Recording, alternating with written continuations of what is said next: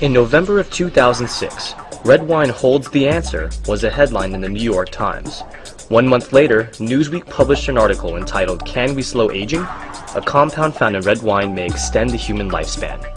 In the February 2007 issue, a glass of red wine graced the cover of Fortune magazine, accompanied by the headline, "Drink red wine and live longer."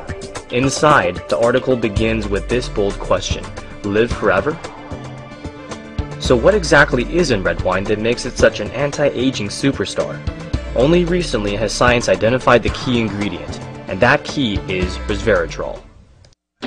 Resveratrol has caught the attention of prominent scientists everywhere, including PhDs at Harvard Medical School. Dr. David Sinclair of Harvard Medical School recently published his discovery that resveratrol allowed mice to live 30% longer, prevented them from becoming overweight, improved their motor function, and also protected them from diabetes. This study was so groundbreaking that it was published in Nature, the world's most respected leading scientific journal. Resveratrol is turning out to be one of the most revolutionary breakthroughs in modern science.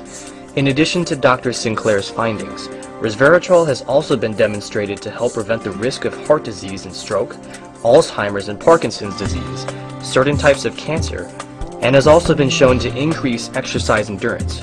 Writes David Stipp in Fortune magazine, "You'd have to go back to the advent of antibiotics to find such a broad therapeutic potential."